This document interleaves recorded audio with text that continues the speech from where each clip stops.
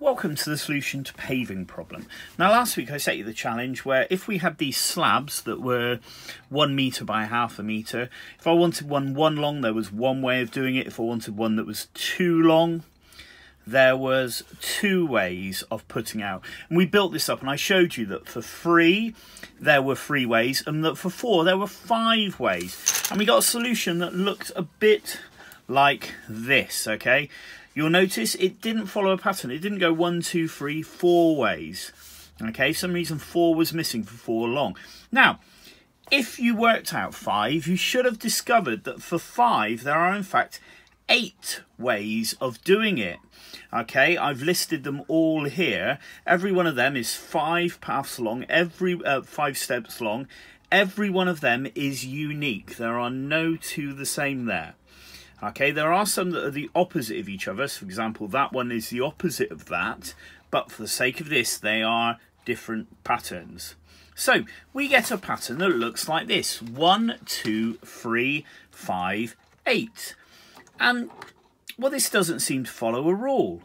Okay, it doesn't go up the same amount each time. And in fact, if we start to look at what it goes up, we discover the sequence. This goes up 1. This goes up 1, this goes up 2, and this goes up 3.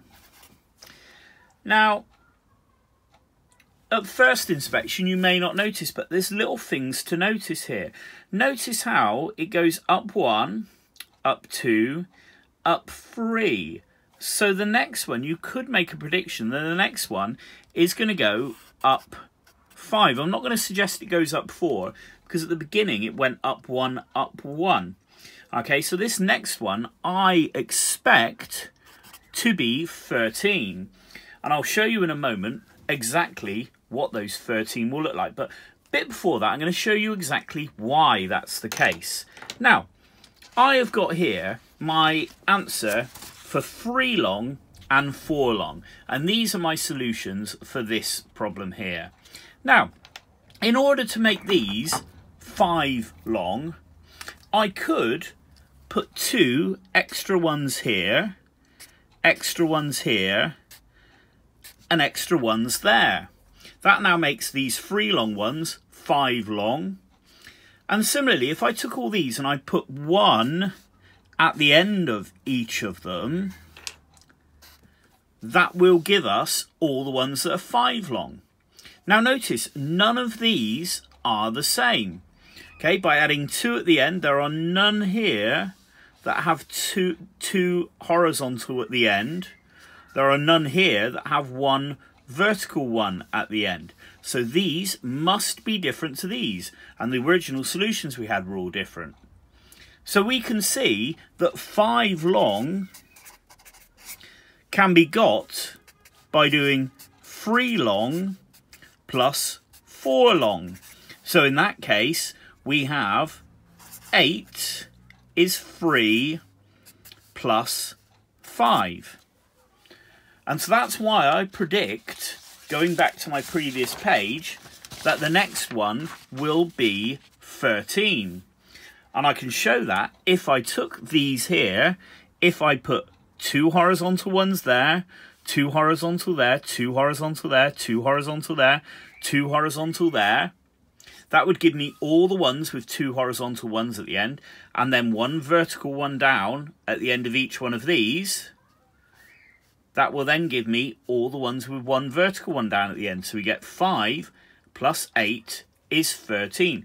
Now this set of numbers, 1, 1, 3, 5, 8, 13, we can continue this pattern. If we add on 8 here, we get 21.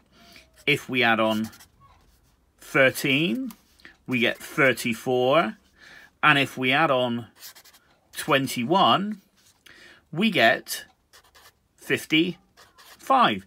These numbers are called Fibonacci numbers. Okay, and they are an amazing sequence of numbers. They will come up in all manner of places in nature. And next week's task, or this week's task, will actually be trying to discover some of these in nature and see if you can find examples of them. So, The simple fact is, to find the next number, you add the two previous numbers together. So 1 plus 2 is 3, 2 plus 3 is 5, 3 plus 5 is 8, 5 plus 8 is 13, 8 plus 13 is 21, 13 plus 21 is 34, and 21 plus 34 is 55.